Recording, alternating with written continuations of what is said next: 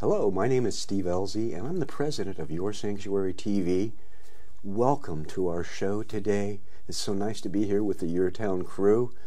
Most of all, it's nice to be here with my guest, renowned artist, and an internationally renowned artist, Lucas Blok. Lucas, welcome. Thank you. Good to be here. It is so nice to have you in the studio. You know, your personality is perfect for television, you know. Hey. And you and I mean, we grew up during the 60s, so we got that symbiosis going on, too. I'm not real sure what that means, folks. But yeah, I don't remember much, but yeah. do any of us.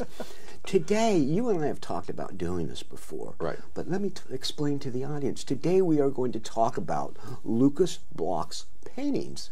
And Lucas is going to explain them, and you will see them on the screen as he's explaining them. So, are you ready? I'm ready, Okay, I guess. Never been readier? No. Okay, we're in the Lucas Blok studio. That's it. And we're looking at a painting from 1984. Yeah. The year of Orwell. Yeah, 1984. Okay. And it's called Monochrome. Tell us about inspiration or anything you'd like to tell us about the painting. Well, I'm pretty much self-taught, so you know, I went to a couple of years of college art classes, but in making a living, I didn't do a lot of painting for a couple of years, but then started painting again, and I started working with line work and imagery. By 1984, I had reduced it to just basically lines, and because I had discovered, or not discovered, in learning and doing my own little journey in the paintings, I started seeing how color was changing as I was putting them together. I mean, this is basic colors theory, but at the 60s, when they were teaching art in the 60s, they didn't teach anything about the techniques or the issues of what it takes to paint. Okay. So I didn't have that information. So as I was painting in my little studio, I started seeing things happening, and I kept focusing on that color. And that first painting that you have in the collection there from 1984 was pretty much reduced to the point of line work, where one color was enhancing another color. So the painting kind of had an overall sheen or color happening, but it was not literally the color that was there, but it had sort of color in front of it, as it were. So it would sort of glow, and then things would change in little areas. As we moved through the paintings, what happened was I got to the point where minimal became almost nothing. You know, the void became nothing. And so I took smaller areas and basically started blowing them up and getting the color to work as you look at the compositions, where the elements are much more obvious. Okay. So as you see the next paintings, you'll see how those things started developing. One question about this painting I have is, you called it monochrome because it appears at first to be a single color. Yeah, it appears to be almost all the colors are very close. Right. Okay, and which is the beauty, one of the beauties of your work, because I like so much about it, is that when you look at the paintings, you need, all of a sudden things start happening. Yeah. And they come alive, so to speak, and it's always best to see them in person. Is that correct? Yeah, that's one of the things that's always the discussion about painting. Is painting important when we have film? We have film. We have photography. We have conceptual art. We have things in 3 dimensions, sculpture. Where does painting fit in all that? And there's kind of a strange thing. I still think paintings have their own power. Okay. You know, there are people doing color work, for example, with lights and projections and so forth, and that would have been a direction to go, but I really like the concept that a painting is a static position, but it's the viewer that makes it happen. Yes, in the viewer's eyes. Yeah. Not just the eyes. I mean, my particular work is about the eyes and the process of creating color, that we do all that. But also with, you know, work that has a narrative to it. I mean, you're bringing what you understand from the piece. Right. And it's a static thing that you create.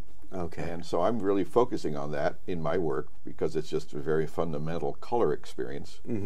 But it's a difficult thing to show people in photographs. Right. And I don't know what's happening on the TV screen when you project these images.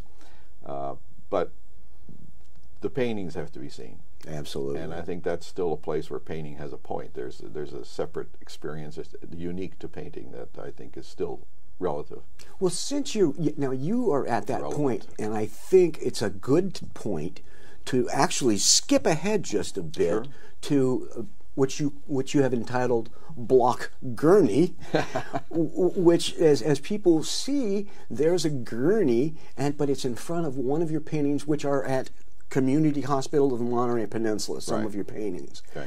And for me, seeing that was a wonderful experience because I was able to look at the work where it's hung. Right. And even that photograph makes the work completely different because it starts doing all kinds of things in the photograph. Yeah. And so that was one instance. And tell me what you think is what happens, or is it an individual experience for people? Is that what you? I think philosophically speaking, the reason I can, I spend a lot of time thinking.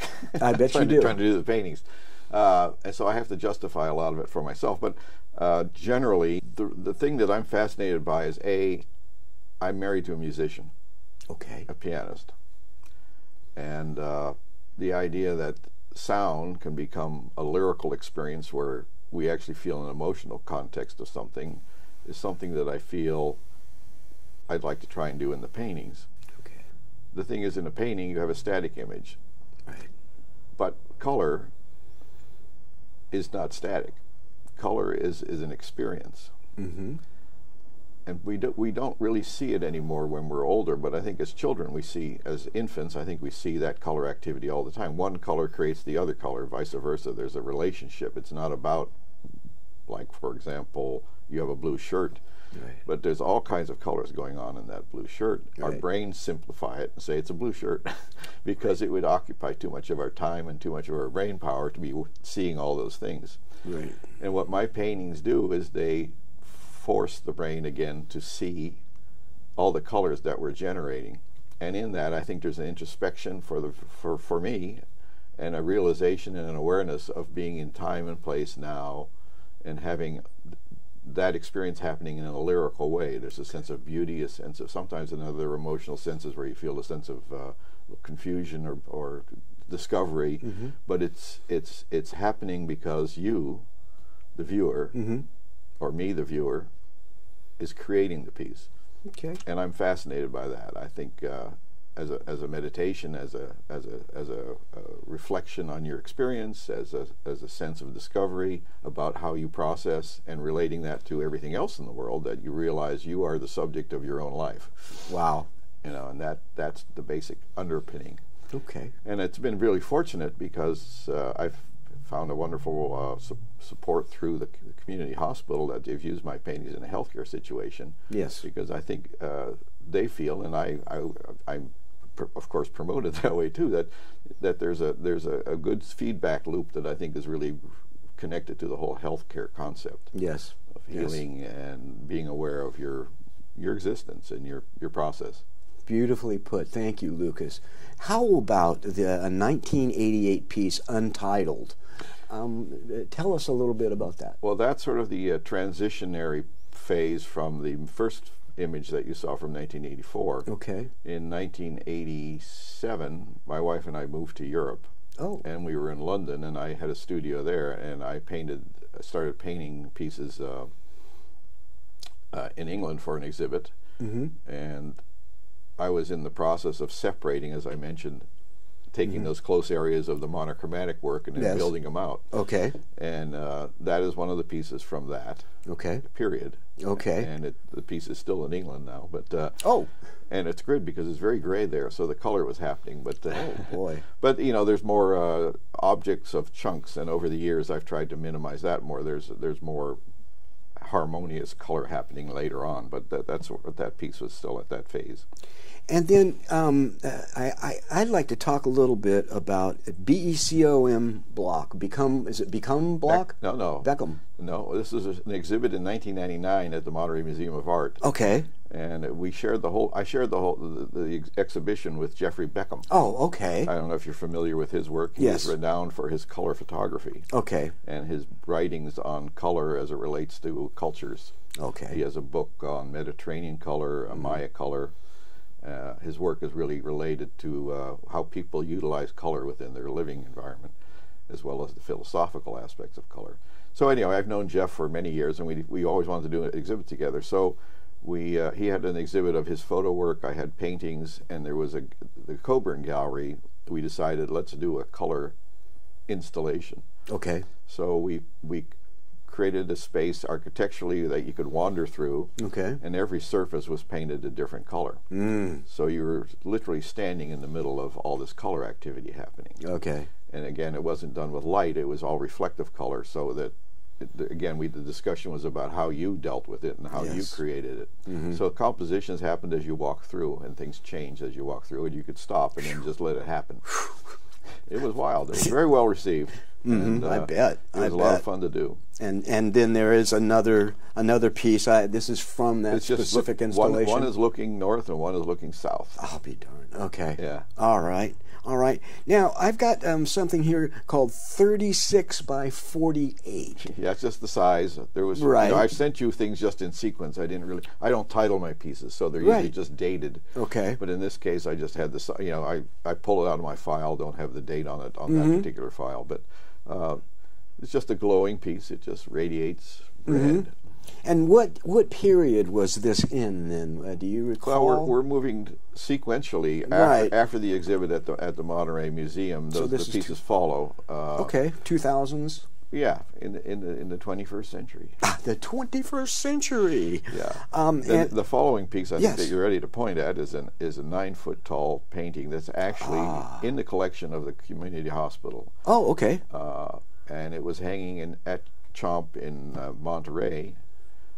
It has now subsequently moved to Salinas. Oh, okay. In one of their facilities. All right. And it was a good transition. Unfortunately, the design, which is based on paintings I've done before in some ways, in the art world, there's always that fear of whether you're imitating or not. But it turns out there's a guy named Peter Halley who does color work as well. Okay. And I don't say it has any influence on me, but it turned out that some of the design I came in that with, about a year later, a friend of mine brought me an article of Peter Halley's work and said, it looks just like yours. Oh, I'll be darned. So that was a good signal to say, don't do that design again, or don't work with that design. My designs don't change that much always, because it's the color I'm working on. Yeah. Yes. It's developing that radiance and improving. Yes. I mean, for me, it's still a search. I don't know what I'm doing, let's put it that way. I sort of love the opportunity to find the stuff that I'm looking for, but I'm not sure what it is. Okay. Except I want it to be more powerful, more connected to something fundamental. Okay, the mystery of artistic experience. Yeah, okay. Now, this blows my mind. The 55 by 110, 215, 13, a fairly recent painting. Yeah, 2013, yeah. Talk to us about how this is put together and how big it is, 55 by 110?